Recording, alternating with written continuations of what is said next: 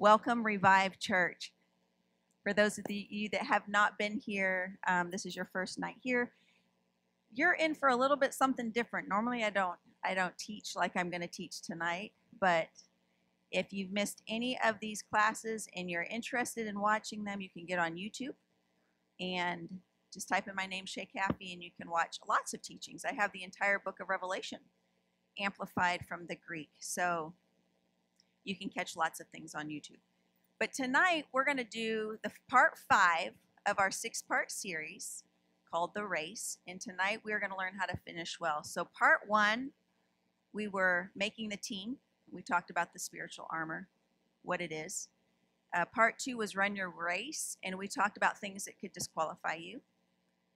Part 3 was stay in your lane, and we talked about the spiritual gifts that the Lord has gifted us with and how to use those for the furtherance of the kingdom. Yes, last week was part 4, which was pass the baton, and we talked a lot about discipleship, what that looks like when you're discipling a younger Christian versus a more mature Christian. And then tonight is finish well. When I was coming home from Ohio on a trip in the airplane, I sat next to a lovely, she was in her 70s, and we just got to chatting, and she was a Christian and spirit-filled Christian. She was from Ruston, Louisiana.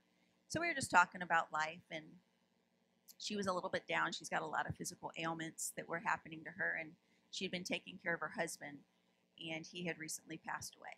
And so she was just sharing that she had so much free time on her hands. She didn't know what to do with herself. She said, I feel like I'm floundering for purpose. She goes, because, when you're a mom and you're raising your children, now my children are all grown and they're married and they have children of their own. She's like, and then it was my husband, and he had Alzheimer's. And so she's like, so I spent years just tending to him day after day. And she goes, and then he passed away this year. And she goes, and now I'm just like, what do I do? What do I do with my time? And she goes, and I just keep having so many physical ailments. And she just said, you know what? I want to be used by the Lord so badly. And I just feel like maybe this is it for me. Maybe he's done with me. She goes, and then I heard the Lord say, I called Moses when he was 80. She's like, so maybe he does have something for me. She just didn't know what it was. And I think that a lot of times people can go into depression if they don't have a purpose. Everybody needs to find something that they feel like there's a reason for it, that there's a reason that I'm here on this earth. I have a purpose. And so when you find that and you're passionate about that, just life just seems to work better, because we're called for a purpose. We're called into the kingdom of God for a purpose, not just to go through life and deal with distractions and deal with, we are here for a reason.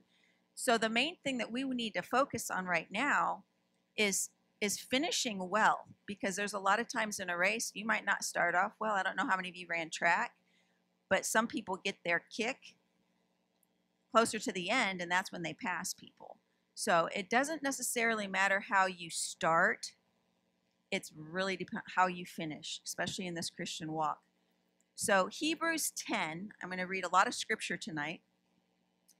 Hebrews 10, 35 through 36. This is from the New Living, and it says, so do not throw away this confident trust in the Lord. Remember the great reward it brings you. Patient endurance is what you need right now, so that you will continue to do God's will. Then you will receive all that he's promised. And so when I look up all these words in the Greek, the word that stood out was patient. Patient endurance is what you need right now. And the word patient says, in the New Testament, the characteristic of a man who is unswerved from his deliberate purpose and his loyalty to faith and piety, which is righteousness, by even the greatest trials and sufferings. So we have to have that endurance, those characteristics of righteousness and our deliberate purpose until the end, so that we can receive the reward that God has for us, because our walk is likened to a race. And so when we die, death on this earth, that's our finish line. Where we spend eternity is determined by how well we ran this race. So the finish is super important. So I'm going to start in Hebrews 12, 1 and 2. This is King James. And it says, wherefore seeing we also are compassed about with so great a cloud of witnesses, let us lay aside every weight and the sin which doth so easily beset us. And let us run with patience the race that is set before us, looking unto Jesus, the author and finisher of our faith, who for the joy that was set before him endured the cross, despising the shame, and is set down at the right hand of the throne of God. This phrase, the great cloud of witnesses, has been misinterpreted by just about everybody I've ever talked to. Because most people think the great cloud of witnesses is every Christian that's died before us that are up there watching us. They're the great cloud of witnesses watching us run our race. Well, I'm sorry, but that's creepy because I'm a very modest person, and that is the last thing I want to think about is a bunch of people up there watching me take a shower. I'm sorry. That is not what that verse means at all. And so I'm going to clear some things up tonight. This great cloud of witnesses that is addressed in Hebrews, the Vine's Expository Bible Dictionary tells us exactly who they are and why they're called witnesses. And it's not everybody that's died before us as Christians up there watching us. So you don't have to worry about that. So here it is in the Vine's Expository. The cloud of witnesses here of those mentioned in Hebrews chapter 11, those whose lives and actions testified to the worth and the effect of faith, and whose faith received witness in the scriptures. So the fact that they're called the great cloud doesn't mean it's a cumulonimbus. It means it is a multitude of people listed by name in Hebrews chapter 11. And the reason they're called witnesses is because what they did was so noteworthy, that it was chronicled, it was documented in the scriptures for us. It was made witnessed to by putting it in the Bible. So we're going to find out in Hebrews chapter 11 who these people are and what they did that was so good that they made the Hall of Faith. Because a lot of times in Hebrews chapter 11, the caption says Hall of Faith. So these are our Hall of Faithers. The first one that finished well enough to make the Hall of Faith that's mentioned is Abel. And so I'm just going to read a little bit about each of these people. So you're going to get a lot of history tonight on people in the Bible that finished well, and enough about their stories that you realize why did they finish? Why did they make this Hall of Faith? Genesis 4, 1 through 8. This is the New Living Translation. Now Adam had sexual relations with his wife Eve, and she became pregnant. When she gave birth to Cain, she said, "With the Lord's help, I've produced a man." Can you imagine the first baby ever born to a female? I've made a man. She's produced a man. Later, she gave birth to his brother and named him Abel. When they grew up, Abel became a shepherd while Cain cultivated the ground. When it was time for the harvest, Cain presented some of his crops as a gift to the Lord. Abel also brought a gift, the best of the firstborn lambs from his flock. The Lord accepted Abel and his gift, but he did not accept Cain and his gift. This made Cain very angry, and he looked dejected. "Why are you so angry?" the Lord asked Cain. "Why do you look so dejected? You will be accepted if you do what is right, but if you refuse to do what is right, then watch out. Sin is crouching at your door, eager to control you, but you must subdue it and be its master." One day Cain suggested to his brother, "Hey, let's go into the fields." And while they were in the field, Cain attacked his brother Abel and killed him. I'm like, Abel made the Hall of Fame, and his his life is chronicled in about just a few verses. He was born. He became a shepherd. He presented an acceptable sacrifice, and he got murdered. And he made the Hall of Faith. So why did he make the Hall of Faith? Let's go to Hebrews chapter 11:4 and see what they say. "It was by faith that Abel brought a more acceptable offering to God than Cain did. Abel's offering gave evidence that he was a righteous man, and God showed his approval of his gift. Although Abel is long dead, he still speaks to us by his example of faith." So it was because through faith, God must have expressed to these boys what an acceptable sacrifice would look like, because he did it throughout the Bible, telling people this is an acceptable sacrifice.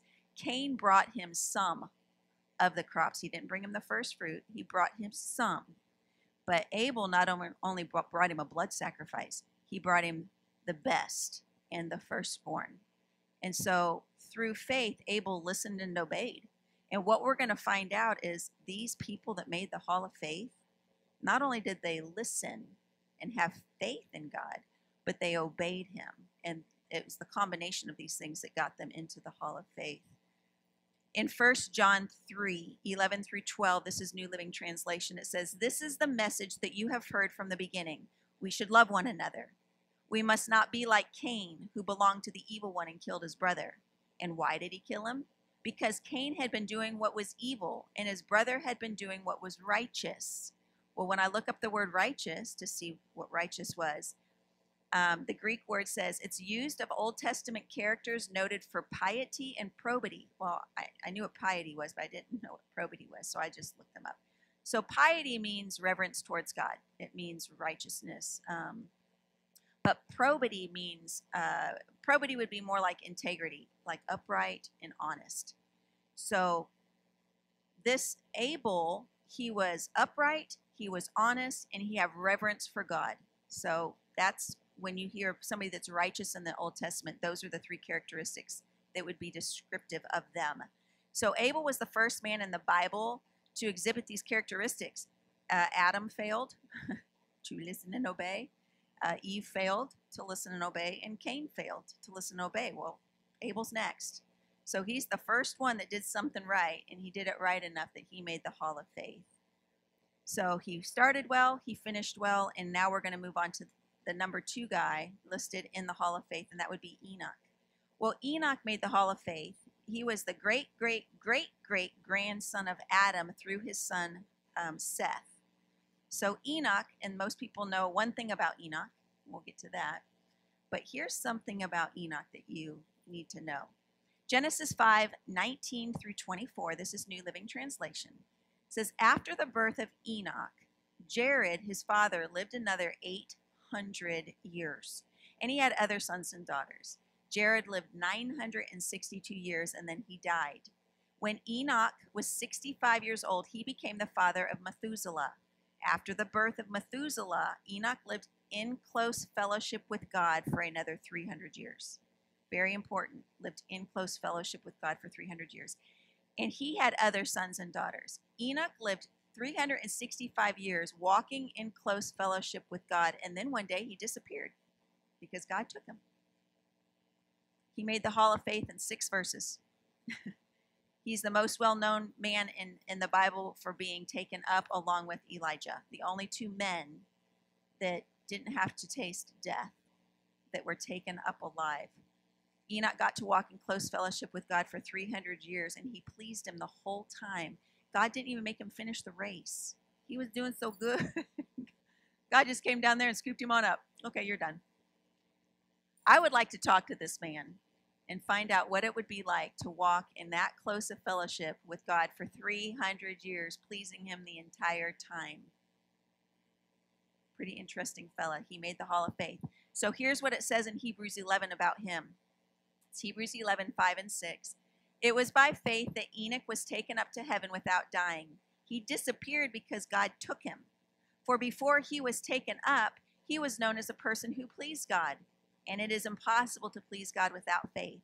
Anyone who wants to come to him must first believe that God exists and that he rewards those who sincerely seek him." Now, we all know that Hebrews 11 verse. But we didn't know he's talking about Enoch when that verse was penned. Many people speculate as to why God took Enoch.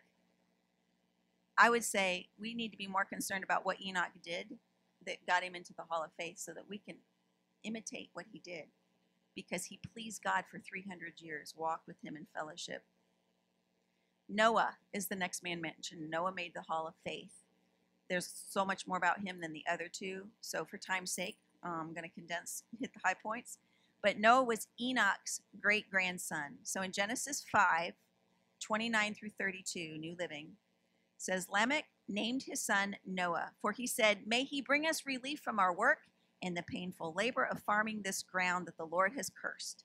After the birth of Noah, Lamech lived another 595 years, and he had other sons and daughters. But Lamech lived 777 years, and then he died. By the time Noah was 500 years old, he was the father of Shem, Ham, and Japheth. Now I'm going to read Genesis 6, but I'm just going to read 9 through 14, 17 and 18, and 21 and 22. This is the account of Noah and his family. Noah was a righteous man. Listen to this. The only blameless person living on the earth at the time.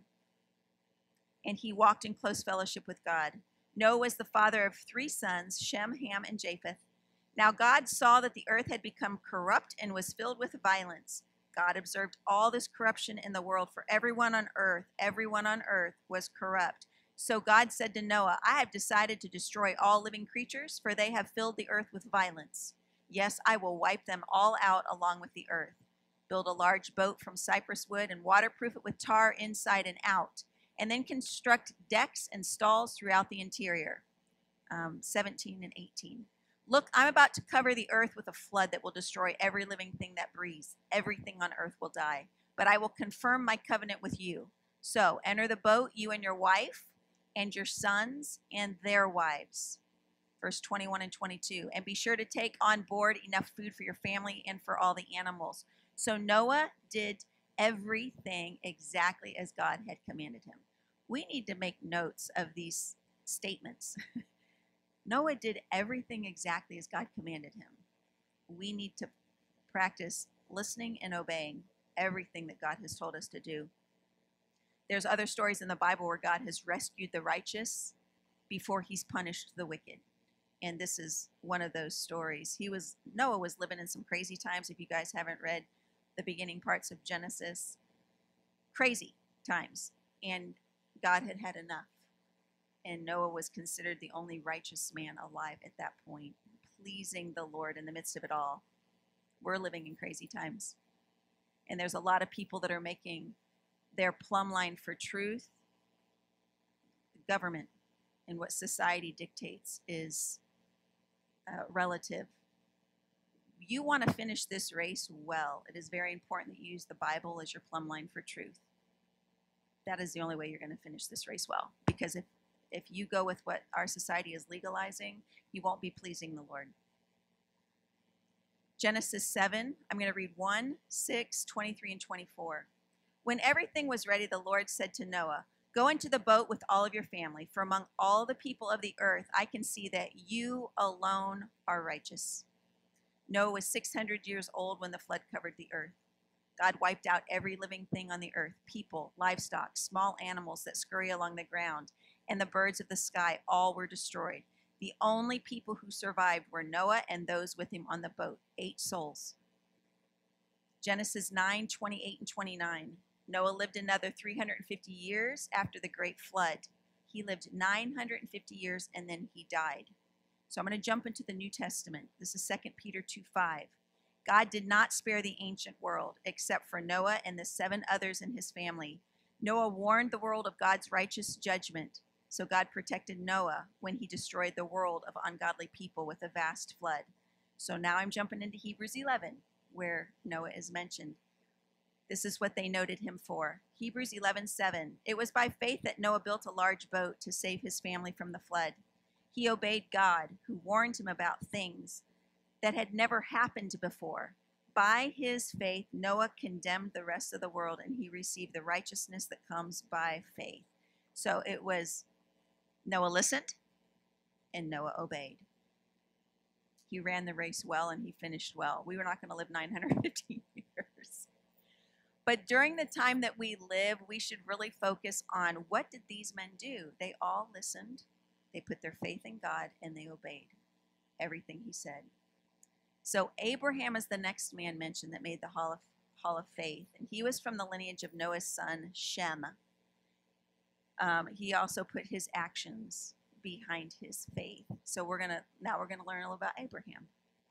In James 2, this is New Testament, James 2, 21 through 24, it says, don't you remember that our ancestor Abraham was shown to be right with God by his actions when he offered his son Isaac on the altar?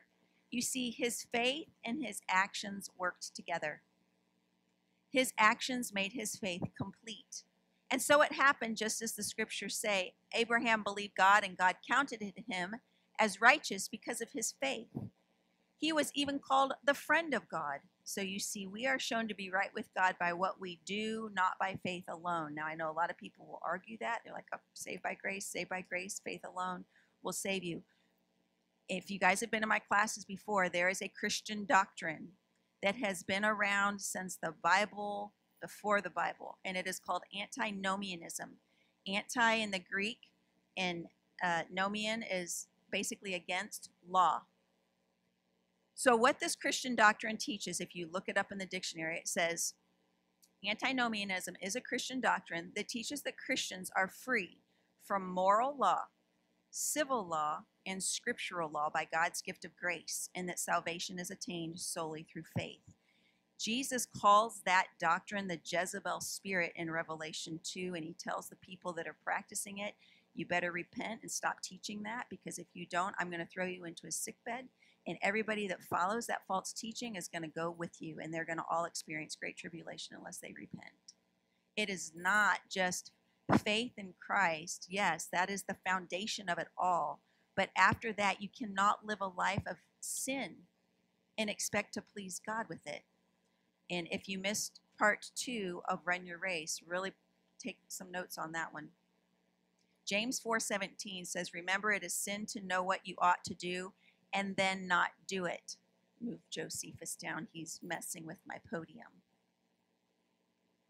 I always word it like this, James 4:17. If you know what is right in your heart to do and you choose not to do it, to you it's sin. If you know what's right to do, that's the Holy Spirit telling you. And if you choose not to listen to the Holy Spirit, you're blatantly disobeying him, then sin.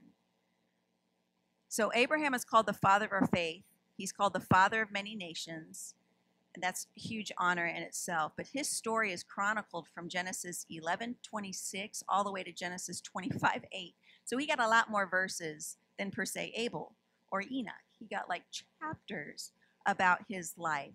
So during the time that Abraham his story was witnessed to in the Bible, he moved his family from the place that they knew, and he took his son Lot with him. They went to an unfamiliar territory, and they stayed there for years and grew vastly in their family, grew vastly in their wealth.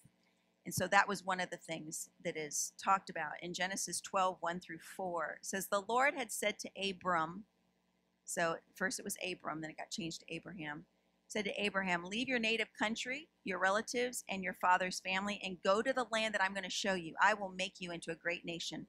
I will bless you. I will make you famous, and you will be a blessing to others. I will bless those who bless you, and I'm going to curse those who treat you with contempt. All the families on earth will be blessed through you. So Abram departed as the Lord had instructed, and Lot, his nephew, went with him. Abram was 75 years old when he left Haran. So he survived numerous famines. Because he listened to the Lord and he followed his instructions, is why he survived. He became extremely wealthy because he listened to God's instructions and he followed them. He saved his nephew Lot's life twice because he listened to God's instructions. God made a covenant with him to make him the father of many nations because he listened to God's instructions. He was willing to sacrifice his son Isaac, who through that son, God had promised to make him the father of many nations, that the descendants, all these descendants were going to come through this boy, and then he tells him to sacrifice him. Well, God didn't make him follow through with the sacrifice of Isaac because Abraham followed his instructions. So he actually provided a ram, and we all know that story. So he followed God's instructions for a very, very long time. So when it talks about Abraham in Hebrews 11, the Hall of Faith, he gets like lots of verses. So I'm going to read Hebrews 11, 8-11, and then 17-19. It says, it was by faith that Abraham obeyed when God called him to leave home and go to another land that God would give him and as his inheritance. He went without knowing where he was going. And even when he reached the land God promised him, he lived there by faith, for he was like a foreigner living in tents. And so did Isaac and Jacob, who inherited the same promise. Abraham was confidently looking forward to a city with eternal foundations, a city designed and built by God. It was by faith that even Sarah was able to have a child, though she was barren and was too old. She believed that God would keep his promise. Now 17-19. It was by faith that Abraham offered Isaac as a sacrifice when God was testing him. Abraham, who had received God's promises, was ready to sacrifice his only son Isaac, even though God had told him, Isaac is the son through whom your descendants will be counted. Abraham reasoned that if Isaac died, God was able to bring him back to life again. And in a sense, Abraham did receive his son back from the dead. So I believe, many believe, that Abraham would deserve the MVP award for being on this team in the Hall of Faith. There were so many things chronicled about his life for us to follow. He started strong and he finished strong. And we need to all remember that when we're running this race ourselves. Genesis 25, 7 and 8, New Living Translation. Abraham lived for 175 years and he died at a ripe old age, having lived a long and satisfying life. He breathed his last and joined his ancestors in death. So the next person in the Hall of Faith is his son Isaac that was supposed to be sacrificed. Isaac was about 75 when Abraham died and left him everything. Isaac, a lot of his story is narrative. It's not like, it's just kind of telling the story of Isaac. There wasn't like a whole lot in his life that would be like huge life lessons. But he did surrender to the Lord's will a bunch of times and obeyed him, and he survived some famines where the enemies were attacking. He stayed in the land when it would have made way more sense to leave. He went ahead and stayed there, and that was, his obedience to God. When he was 40, he married his cousin, because they did that back then. They wanted to keep the bloodlines pure. I know a lot of people, when I was teaching the Old Testament class, are like, is that right? Like, back then it was. They wanted the bloodline pure. So they would marry within the family, out a little bit. You weren't marrying your sisters, but anyway, cousins. Cousins were okay. So he married his cousin Rebecca, and they had twins. So in Genesis 25, I'm going to read 25, 26, and 28. The first one of the twins was very red at birth and covered with thick hair like a fur coat. So they named him Esau. And then the other twin was born with his hand grasping Esau's heel, so they named him Jacob. Isaac was 60 years old when the twins were born. Verse 28, Isaac loved Esau because he enjoyed eating the wild game that Esau brought home. But Rebekah loved Jacob. So here's this rivalry started between the two twin brothers. So Hebrews 11, what did Isaac do that got him into the Hall of Faith? What did they chronicle? It says, this is Hebrews 11:20. It was by faith that Isaac promised blessings for the future of his sons, Jacob and Esau. And I'm like, that's what he got credit for? Like, surely would have thought something else would have made the Hall of Faith. He promised blessings for the future of his sons, Jacob and Esau. One of the things he did is he forgave his son Jacob. Jacob, for all of you that know the story, the younger twin, tricked Isaac, his dad, who was going blind, tricked him into giving him the firstborn's blessing, the birthright. He stole it. He stole Esau's blessing. And then Esau was so angry he was going to kill him, and Mama Rebecca overheard it because Jacob was her favorite. She sends him back up to Haran, which is where Abraham was all those years that he moved to, and said, we're going to send him up there to find him a wife from the family, but really it was to save him from the wrath of Esau. So Jacob ends up staying up there for about 20 years, and he ends up marrying cousins that are sisters, Rachel and Leah. And through Jacob, Rachel, Leah, and their two handmaidens, Jacob has 12 boys. These 12 boys, Reuben, Simeon, Levi, Judah, Dan, Naphtali, Gad, Asher, Issachar, Zebulun, Joseph, and Benjamin, are the 12 tribes of Israel. So if you ever hear of the 12 tribes of Israel, the 12 sons of Jacob, they're the same people. It's these 12 boys that Jacob had when he went up north to escape Esau. So while he's up there, God's just blessing him. And you would think, he didn't do anything really good at the beginning. He did not start this race well. I mean, he's lying, he's running. But God sees the potential sometimes in us runners and sees the end from the beginning. and sees what we're going to bring forth at the end, lets us stay in the race because he knows we're going to shape up. So later in the story with Jacob, God ends up wrestling with Jacob. And this is the point where he changes his name to Israel, which means God prevails. Jacob means deceiver. So Jacob's name gets changed to Israel, and now there's a country named after him. So his life kind of shifted at that point. It's like a new chapter began for him. And so Jacob is, he made the Hall of Faith, but we're talking about Isaac here. Isaac, you're thinking, okay, so Isaac was the one that, he forgave Jacob, but he should be noted for when he almost got sacrificed. And a lot of people don't understand this. When Isaac was with his dad, Abraham, and they took him up onto the mountain to sacrifice him, how many of you thought or have been told or in your imagination thought that Isaac was a little boy?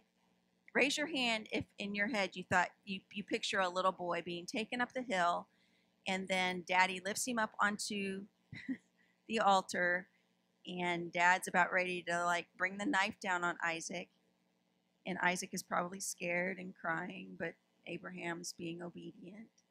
Well, when I study the Bible, I always study ancient Jewish historian Josephus. And what he has to say about that story, I was going to read it, but for time's sake, I'll just summarize it because he talks in very old English.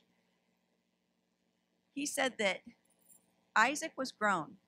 Isaac was around 25 years old. And when they went up that mountain, Isaac was carrying the wood. And when they got to the top, and Abraham said, "Oh, my son, this is going to happen." You see, God's not going to take you out of this world by normal means, either through disease or war or or whatever. He's going to receive you unto himself with prayers and offerings of a sacrifice from me, because you're special. He gave you to me when I didn't think I was ever going to get you. And so if he requires you from me, then far be it from me to tell him no. Now, he's promised that the descendants are going to come through you, but I reckon that, like he said, if he takes you, he can also raise you back. And here's what Isaac says to his dad, per Josephus. He says, "I know that you have prayed for me. I know that I am like your son. I know how much I mean to you. But you mean so much to me that even if God didn't require it, if it were only you that wanted me to lay down in this altar, I would gladly go." And Isaac, it says, he went straight to the altar and got up on it. He did it himself. He was willing to lay down his life out of reverence and respect for his father. And that's what Christ did. So he's almost like, it's a symbolic representation of what our Savior did for us. I think he made the Hall of Fame just from that alone. Just laying up there and saying, "I love you, Dad," whatever. If you want me to do this, I'm going to do it out of obedience to you. I'll lay down my life for you. So Isaac's son Jacob, we already kind of talked about him. He's the next one that made the Hall of Faith. And I'm like, he was so bad at first. But like I said, he finished well, even though he deceived his daddy. So through Israel, God reconfirmed the covenant that he made with his father Isaac and he made with his grandfather Abraham. So despite his faults, despite Jacob's faults, God chose him to be the leader of a great nation. So even though his life isn't filled with wisdom, Jacob's life is not filled with bravery, he made the Hall of Faith. And it just, I think, kind of just goes to show us that even though we're not used in some grand scheme in the spotlight all the time, or we may not have the most shining track record, that God can turn it all around. And in the end, it is how you finish. So here's what Hebrews 11:21 says about Jacob. It says, "It is by faith that Jacob, when he was old and dying, blessed each of Joseph's sons and bowed in worship as he leaned on his staff." Okay, if you remember what Jacob did to his dad Isaac when he tricked him into stealing the birthright of the firstborn, he's the secondborn. Isaac forgave him for that, and I think Isaac saw the bigger picture that, God had a plan, but that was not the custom. You did not give the second-born child the firstborn's blessing. So here's what Jacob does. When he's old, he blessed each of Joseph's sons. Well, Joseph was son number 11. Out of his 12, Joseph was son number 11, but he was the first son that Rachel had, and Rachel was his favorite wife. And God had opened her womb finally after 10 children from the handmaids and Leah. Rachel finally gets to have a baby. It's Joseph. Joseph ends up having 2 children, and later when Jacob is dying, instead of blessing the firstborn, flip-flops his hands. He voluntarily, purposefully gives the younger one the firstborn's blessing, where he tricked his dad to do it. He actually just did it. I thought that was just kind of a very ironic thing that he did. So I personally would give Jacob the most improved player because he started out really poorly. He ended well. He finished well. And that's what this teaching is about, is how are you going to finish this race that we're in? Don't give up, even though you might be battling age, ailments, floundering for your purpose. Finish well. And there's different things that you can do to finish well this race that we are in. So out of Jacob's 12 kiddos, only one makes the Hall of Faith, and it is Joseph. So we're going to get a little bit of information on Joseph now. Genesis 30, 22 and 23, this is New Living. It says, "Then God remembered Rachel's plight, answered her prayers by enabling her to have children. She became pregnant and she gave birth to a son, and she said, God has removed my disgrace." Because back then, if you couldn't have babies, it was a very disgraceful thing for a woman if you were barren. And so after 10 children came through Abraham's wife Leah and handmaids, Rachel finally gets to have a baby. And so Joseph means Jehovah has added. So that's why she named her baby that. And his story, Joseph's story, spans Genesis 37 all the way to Genesis 50. So he gets chapters and chapters written about him. So I'm going to hit the highlights on why Joseph made the Hall of Faith. When he was born, you don't hear anything really about him until he's 17 years old. He's out in the fields with his older brothers, and he comes back home. They're all shepherding. He comes home and he starts basically telling dad, narking. And so the brothers aren't really happy with that. Well, because also he was Rachel's first baby, and Rachel was the chosen wife, Daddy Jacob made Joseph a coat of many colors and expressed how much he loved him, which further ticked off the brothers. Well, then to make matters worse, Joseph starts having dreams that his brothers are going to one day bow down to him. So the brothers have had enough. So the next time Joseph comes out into the fields, they throw him in a pit. They were going to kill him, but they didn't. And they sold him to some Midianite travelers, and they took him to Egypt, and they sold him to a high-ranking official named Potiphar. The brothers tore up his coat of many colors, splattered it with blood, and told Dad that your favorite son has just been killed. And of course, so he went into mourning. Well, meanwhile, down in Egypt, Joseph is getting favor with Potiphar. And then Potiphar's wife gets a liking to Joseph and starts making the moves on him.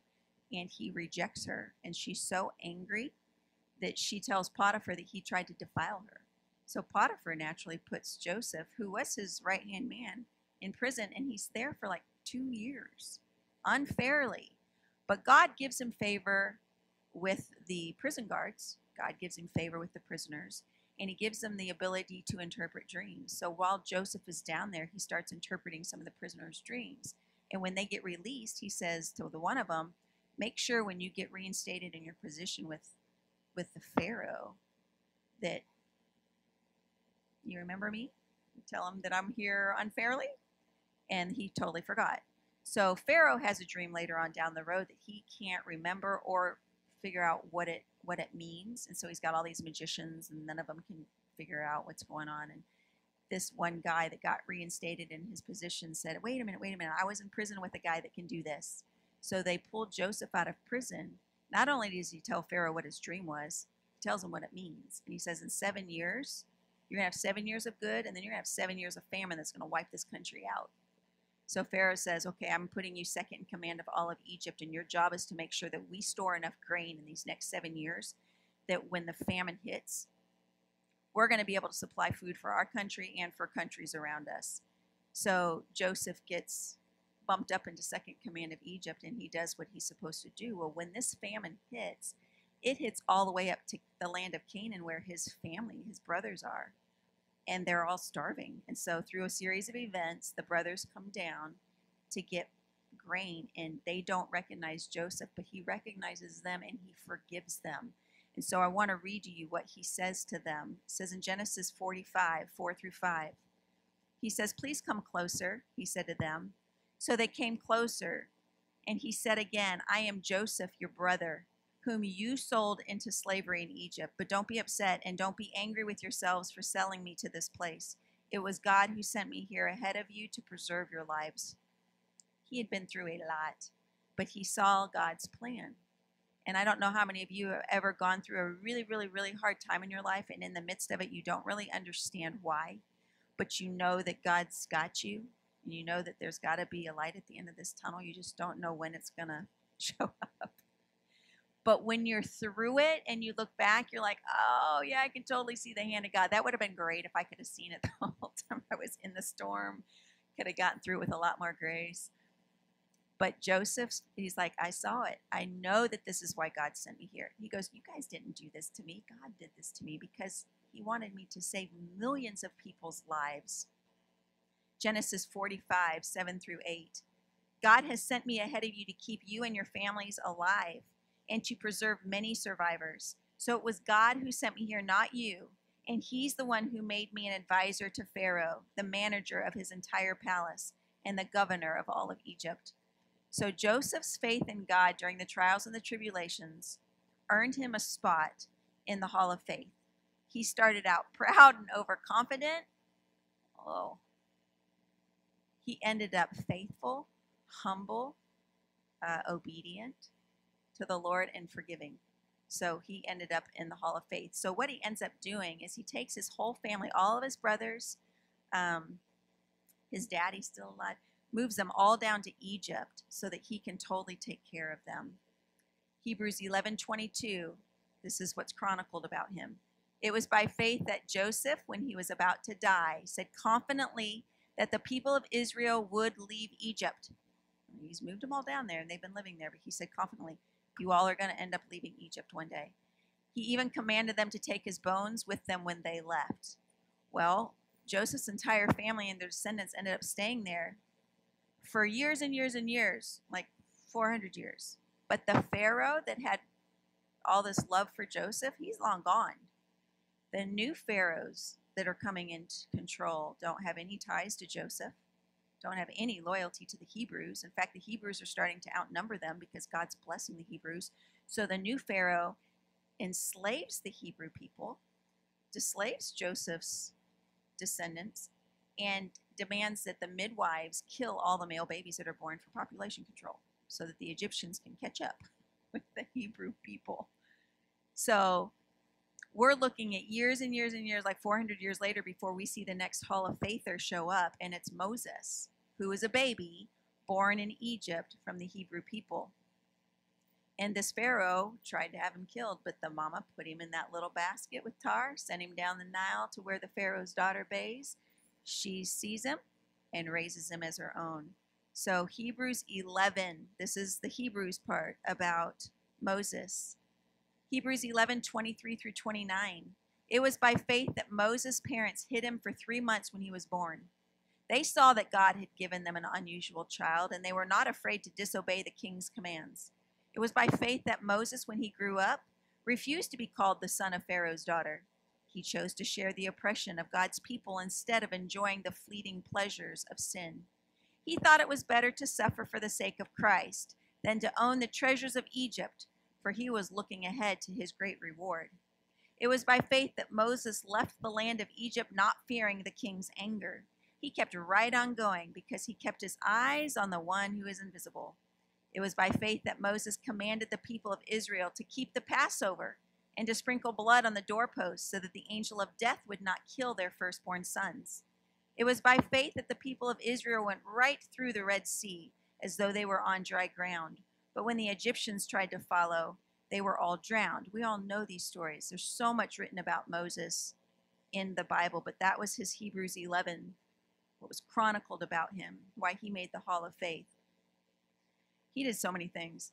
God spoke to him in a burning bush, tells him, go back into Egypt that you just left, and I want you to free all your people. So he goes back there. He does the 10 plague things with God's help, and he ends up leading the people out into freedom. They get caught at the Red Sea. God splits the Red Sea. He leads them across the Red Sea. Then they go into the land of Midian. They end up at Mount Sinai. He goes up on the mountain. He's talking to God. He talks to God for these people. There's millions of Hebrew people now in the wilderness. He gets the 10 Commandments. He gets the Mosaic Law, which is the moral, the civil, the ceremonial rules, everything to keep these people in check during their wilderness experience.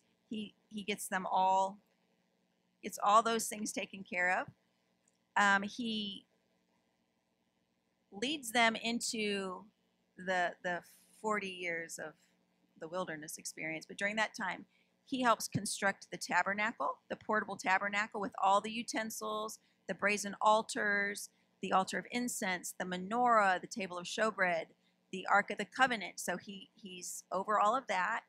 He appoints the priests. He appoints judges. He enforces the laws. He talks to God on their behalf. He writes the first 5 books of the Bible, in his spare time. He tells everybody where they're supposed to camp, how they're supposed to move with God's presence. I mean, this man had so much responsibility, 40 years putting up with their rebellion and their whining and their complaining. And then he finally gets to where he can see the promised land. And Deuteronomy 34, 4-7, then the Lord said to Moses, this is the land I promised an oath to Abraham, Isaac, and Jacob when I said I will give it to your descendants. I have now allowed you to see it with your own eyes, but you will not enter the land. So Moses, the servant of the Lord, died there in the land of Moab, just as the Lord had said. But this part, a lot of people don't catch this part. Verse 6, the Lord buried him. The Lord buried him in the valley near Beth Peor in Moab. But to this day, no one knows the exact place. Moses was 120 years old when he died, yet his eyesight was clear and he was as strong as ever. And a lot of people were like, oh, so unfair. Moses, he did all of that. He got called when he was 80. This is like 40 years later, man's 120. All that he did so that they could see the promised land, and God's not going to let him go in. He got a much better promised land. Because if you guys know what happened after they went over the Jordan River, it was Jericho. And then it was just mass wars and work and slaughters. And I'm like, it's almost like he said, all right, you did the hard part. Now I'm going to bury you in a secret place. I'm going to take you into my promised land. Your job's over. You did good. So, I think he gets the team captain award. He didn't go into the earthly promised land, but I think he got one better. So he started well. He finished well. He deserves to be in the Hall of Faith.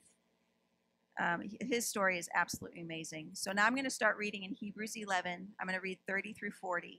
It was by faith that the people of Israel marched around Jericho for 7 days, and the walls came crashing down. It was by faith that Rahab the prostitute was not destroyed with the people in her city who refused to obey God, for she had given a friendly welcome to the spies. How much more do I need to say? It would take too long to recount the stories of faith of Gideon, Barak, Samson, Jephthah, David, Samuel, and all the prophets.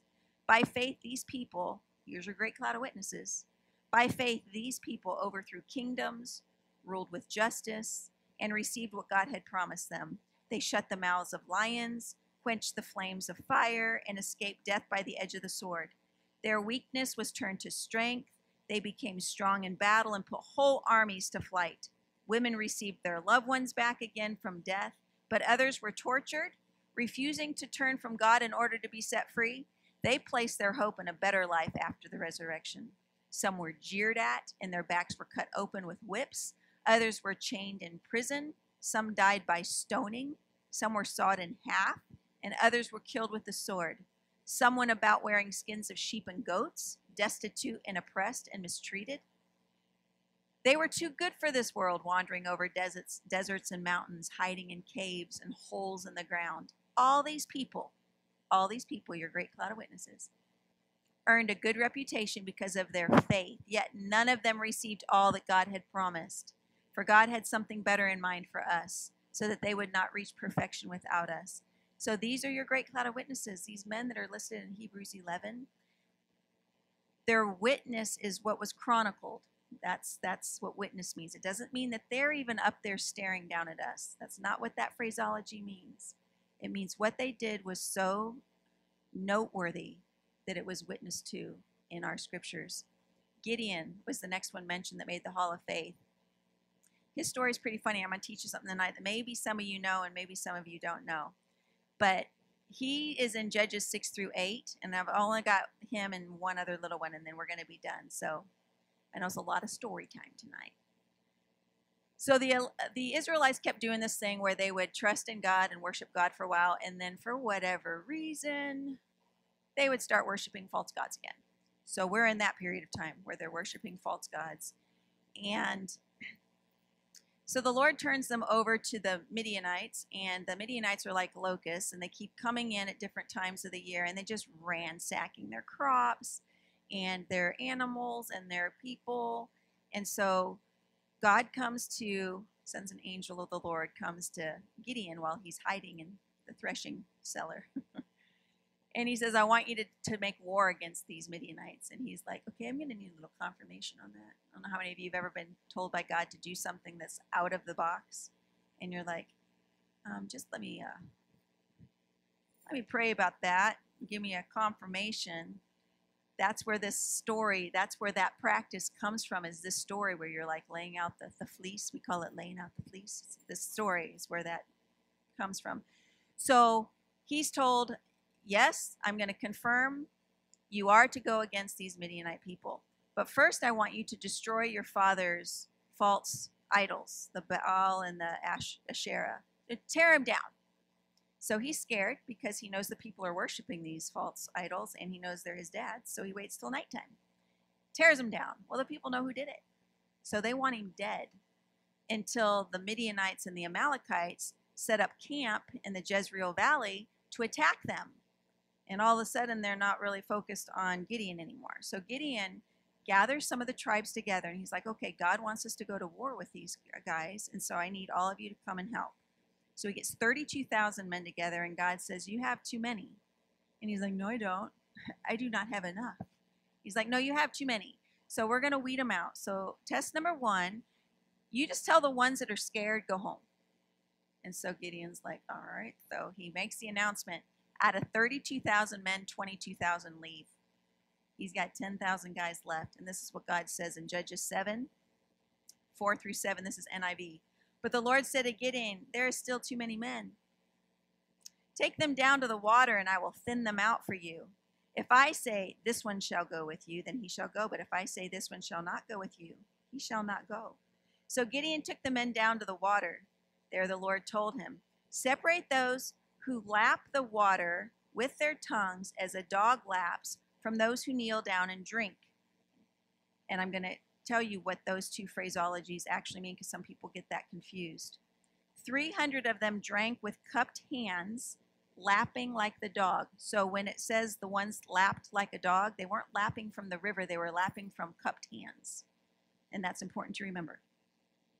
All the rest got down on their knees to drink. They drank straight from the river. The Lord said to Gideon, with the 300 men that lapped, like this, with the 300 men that lapped, I will save you and give the Midianites into your hands. Let all the others go home. So out of the 10,000 men, 300 of them scooped the water up from the river and licked it out of their hands. Okay. How many of you have ever heard that Gideon got the 300 bravest men? Raise your hand. If they got the 300 bravest men were the ones that lapped water. All right. I was told that the 300 bravest were the ones that did that. And here's why I was told. They were the best soldiers. Because they were smart. When they picked the water up, they were always aware of their surroundings. So they were drinking the water, always making sure that was the good warriors, right? The stupid warriors were the ones that just go fling their face down in the water and expose their backs to the enemy arrows. It's like, you can't see nobody sneaking up on you. You got your face in the water. You dumb.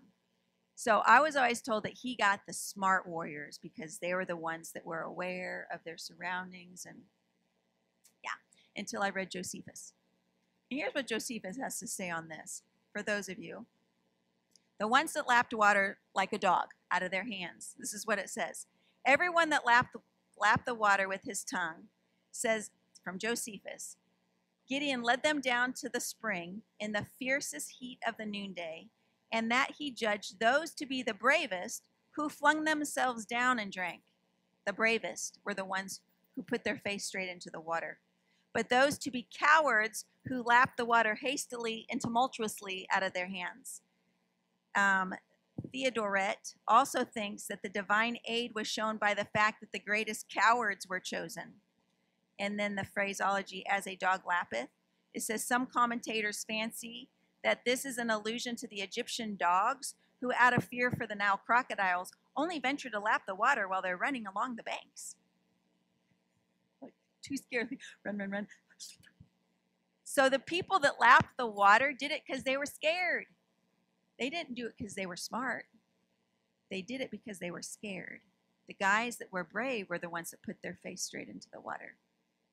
And so God not only wanted to eliminate the number of soldiers that Gideon got to take, to ensure that Gideon didn't take any of the glory, he sent him with the 300 biggest sissies of the group and ended up defeating the Midianites. And so the people no longer want to kill Gideon. They want to make him their king. And he says, no, I'm not going to be your king, and neither are my children. God's going to be your king. So Gideon ends up making the Hall of Faith because he put his faith in God and he followed it up with obedience, even though it looked like he was going to get destroyed with 300 sissies. God ended up giving him the glory. And then ironically, Barak and Deborah. Barak is the next one listed in the Hall of Faith. He's the last one I'm going to go with. Him and Deborah took 10,000 men into battle against the Canaanites, who had them paying taxes for the past 20 years. The odds were completely against them. But God brings this, if you ever read that story, God brings this supernatural storm from heaven. But even though these guys are all in the same place fighting, the storm is only affecting the Canaanites. It's not affecting the Hebrew people at all. So they end up defeating the Canaanites with God's help. So time doesn't permit for me to tell of Samson, Jephthah, David, Samuel. But what is important to know is that although some of them may not have started well, these men all finished well enough to make the Hall of Faith of Hebrews chapter 11. And we need to listen to their examples of faith, not only faith, but faith followed up with actions and obedience. So he's a loving God. He wants that none should perish. So if you think that you've sinned too much or if you've just blown too much of your life and he doesn't want you in the race anymore, you would be wrong. He wants all of us in the race because he sees the end from the beginning. He wants all of us to finish well. So as long as there's breath in your body, never, never, never, never too late to get back in the race and figure out something that you can be passionate about, something that you can do for the kingdom of God. Amen? Amen. So next week we're going to go into receiving your rewards. So now that we've finished the race well, we're going to finish the race well. For those of you who want to know what that award ceremony looks like when we stand before the Lord at the Bema seat or the judgment seat of Christ, do not miss next week. It is going to be an eye-opener for some of you.